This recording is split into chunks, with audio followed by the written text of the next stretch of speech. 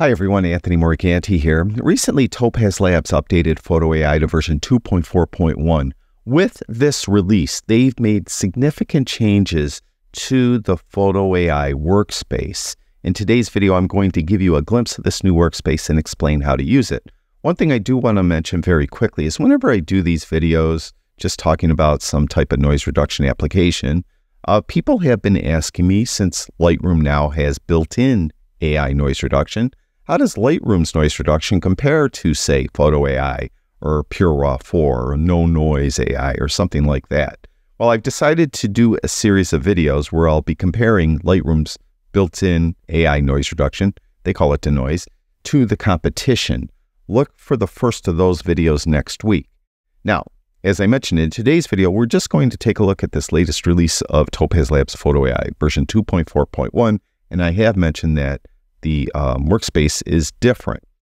We're going to be using Photo AI as a Lightroom plugin, and the only reason why I'm doing that is because it's easier for me to A/B the images from within Lightroom. We're going to be working on this image. Those of you that watch my videos know that I often use this specific image whenever I'm doing a video on any type of noise reduction application, because this image was shot with an ISO of 12,800. If I zoom in, you can see there is a considerable amount of both luminance and color noise. It is an unedited raw file. I'm just going to click reset over here. So it's not edited at all. And if I open up the detail tab in Lightroom, you see that I have sharpening all the way down and luminance and color noise all the way down. So I am sending an unedited, unadulterated raw file from Lightroom into Photo AI. To do that, go up to File, down to Plugin Extras, and then at the very bottom, you can see Process with Topaz Photo AI. When I click on that, it will send this Nikon RAW file to Photo AI. And those of you familiar with Photo AI know that it has something called autopilot. So as soon as you open an image up into it, it's going to examine the image, and it goes through this process deciding what is needed to be done to the image. Because not only will Photo AI remove noise, it also, if autopilot deems, or if you manually do it, it will sharpen the image. It has also like an object or spot removal tool built in. Also, if you do any cropping, you can see there's a crop tool over here. You could increase the resolution from within Photo AI, and you could do all that. But autopilot for this specific image decided that it just needed noise removed. You can see over the right-hand panel, which looks a lot different now in this version. You can see that it used raw denoise. Now, those of you not familiar with Photo AI, you can just drag and move the image around, or you could go down here and zoom in with the slider. Whenever you do either of those things, it has to re-render the image. So it has to update the preview, and you just have to give it a second. Down here is like a little progress area. You could see what it's doing at any moment by looking down there. Now you can see it did remove the noise. If you just click with the left mouse button, you can see there's before and there's after. There's before, there's after. You also have some different views down here as well, if you want to try using any of these other views. But we'll stay with the single image view. And I mentioned that autopilot decided that this just needed raw denoise done to it. Now, if I go over here on the right-hand side and just click on that, you can see this little flyout panel appears. It decided to use the raw normal AI model. You could manually override any of these settings. So if you want to use raw strong, just click on it. You'll see raw strong has 3 different sliders: strength, minor to blur, and remove large grain. We'll go back to that raw normal. You can see that there's 2 sliders here, strength and minor to blur. Whenever you're using autopilot settings, you'll see there's a little dot next to that. So you see that raw normal has a little dot, strength and minor to blur have little dots. If you come in and move anything, for instance, if I move strength up, the little dot gets diminished. It's not as bright as the previous version of the dot. So let's say you just thought that it needs more noise removed. You could just move the strength to the right, you could minor to blur to the right to try to sharpen some of the areas that maybe looked a little blurry. But overall, this looks pretty good. But as far as the blur is concerned or sharpening is concerned, that is available in Photo AI. Autopilot just decided that this image didn't need sharpening done, but you could manually do it. To do it, go up here and just add enhancement. When you do that, this little flyout panel appears. And again, you could remove noise, which autopilot already did. You could sharpen the image. It has a remove tool, so if there's something there, a sensor spot or something, you could remove it. Also, if you sent graphics here and after it did denoise or you did sharpening or something like that, and it made the text look funny, you could preserve the text. And as I mentioned, if you do crop the image, there's a crop tool over here in the top right-hand corner, and you want to then upscale it to increase the resolution, you could do that here as well. If you did a bunch of stuff to the image and you just want to kind of start over, you could apply autopilot again right here. But let's just say for the sake of argument that I do want to sharpen this image, so I'll click on Sharpen. Again, you'll have this little flyout menu for Sharpen.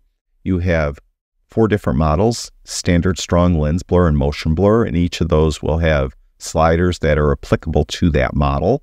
Let's stay with the Standard model. You could change the strength, and you could, sometimes if you are making or sharpening an image, you'll be reintroducing noise. So you have minor denoise here, which will help reduce that noise that might be reintroduced when you sharpen an image. Also, this specific image, there's no need for me to sharpen the background. So I could go to Selection, and it will automatically find the subject in the image and put a red overlay on it. You can see it's the bird. And you could then use this brush to either paint in more. So let's say it underselected, you could add to the selection. If it overselected, you need to erase them, you could erase as well. It will start out in erase mode. You can see the erase is highlighted. You could go to paint mode there. You could change the size of the brush with the slider or use the bracket keys. The left bracket key will make it smaller, right bracket key larger. Also, if this isn't rolled open, just click this little triangle. You could see that you could feather the brush there as well and change the display color of the overlay. But it seems to have found the subject perfectly. So we'll just go back to controls. Again, it's got to update the preview. I think that looks pretty good, and we'll click close. Again, you could add anything else you need to add. You click add enhancement and add things to it. This has changed considerably over the previous versions. Everything was here kind of laid out and you kind of just went through it. Here, it's kind of hidden. It's a little cleaner look. Just click on Add Enhancement. When you're satisfied with whatever was done, if you're using Photo AI as a standalone app, you'll have to save your work. Just click on Save, and you'll have several different file types you could save it to. I suggest you save it as a DNG file, which is a raw file. That way you'll keep all those raw attributes that will kind of get baked into, let's say, a JPEG or a TIFF or something like that. So when you are using it, though, as a Lightroom plugin, you just have this button here, Save to Adobe Lightroom Classic. Now, it is a non-destructive editor, so it's not going to touch the original Nikon RAW file. It's going to create another RAW file, a DNG file. So we'll have 2 files when we return to Lightroom, the original Nikon RAW file, which didn't get touched at all, and it will have the original, or this new DNG file, which will have the noise reduced. And as I mentioned, the reason why I did this in Lightroom is so that I could show you the results, A/B the results. Now, this is the original Nikon RAW file, so if I zoom in, you can see this, all the noise that's there, and here is our new and improved version from Photo AI. You can see the noise is removed, and is it any sharper? It's hard to tell. I don't think it's much sharper, to tell you the truth. But I didn't really go into those controls and move them specifically to try to sharpen the image. I just was showing you how to find those controls and bring them up, because they have changed that workspace quite a bit.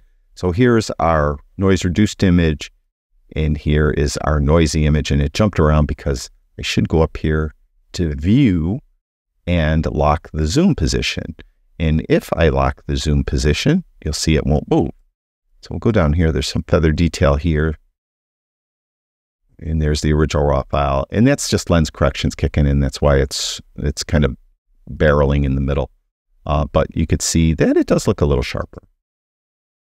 So that's the latest version of Topaz Labs Photo AI. It's a really good app. I'll have a link to it in the description below this video. I currently don't have a discount or promo code for it, but every now and then they do give me one, and if I do, I'll add it to the description below this video, so that if you choose to purchase it, could save some money.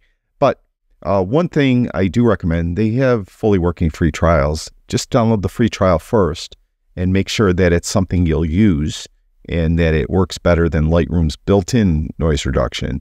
One thing I found, and part of the reason why I'm doing this series of videos starting next week where I'll be comparing Lightroom's built-in noise reduction to the competition, is I found that Lightroom's built-in noise reduction, actually all the apps, they work great on one type of RAW file, but they sometimes don't work as well on another type of RAW file. For example, I found that Lightroom's built-in noise reduction doesn't work well with Ricoh GR3X files.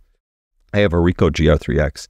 It shoots RAW, but Lightroom's built-in noise reduction doesn't work well on it, and I have to use a third-party app to reduce noise on those high ISO images that I might have produced with that camera. But other times, a different app doesn't work as well with a specific type of RAW file, maybe a Sony RAW file or something like that. So that's part of the reason why I want to do this series, to give you an idea of what to do if your specific RAW file doesn't work well in Lightroom. You may want to purchase a third-party noise reduction app for your specific type of RAW file because you'll get better results. So hopefully you'll see the first of that series, first video from that series, being posted next week. Thank you, everyone who watches my videos. I really do appreciate it. Talk to you guys soon.